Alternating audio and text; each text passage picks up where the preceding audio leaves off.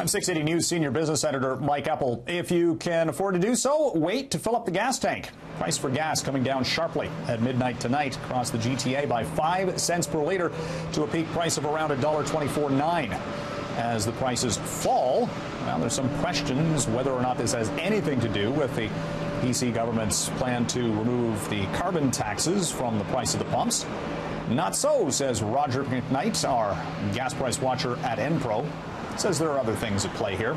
It may have a lot to do with the switch from summer gas to winter gas. Winter gas is lower cost to produce. I think that's a little bit of a stretch. It may have something to do with the drop in fear of the Colonial Pipeline that carries 100 million gallons of gasoline, diesel, and jet fuel to New York Harbor per day. That did not shut down, so that's got something to do with it.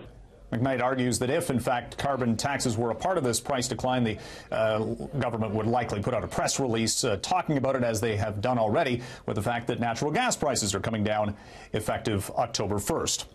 Well, we've got trade talks set to restart tomorrow in Washington. NAFTA negotiations, the top officials for Canada and the U.S. getting back to the bargaining table. The big question, can they get past the stumbling blocks of supply management in dairy, the issues regarding dispute resolution in any trade deal, and or access to the media sector, and whatever else they're talking about behind closed doors. The clock ticking down as the end of the month has been put in as pretty much a drop-dead deadline to get a deal done to give the U.S. Congress time to vote ahead of the U.S. midterm elections.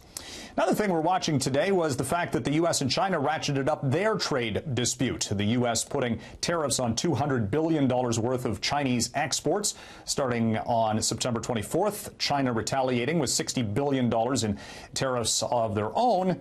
And the market today basically shrugged. Main issue is the fact that Apple products coming out of China pretty much won't be affected in this next round of Trump trade war maneuvers.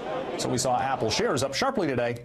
Amazon had a good day as well, and the market's bouncing back from some Monday selling pressure. And there was more marijuana mayhem on Bay Street today. The pot stocks just going up and up and up. The latest was Tilray, which is actually a stock listed on Wall Street. It's out of BC. Announced today that they have gotten clearance to ship marijuana to California for testing for medical purposes at the University of California, San Diego. That news, even though there's no sales or anything of that nature to announce, was enough to send Tilray up 15%. And the stock has gone up 600% since it was listed in July and is now worth, as a company, more than $14 billion U.S. From the 680 newsroom, I'm Mike Eppel for City News.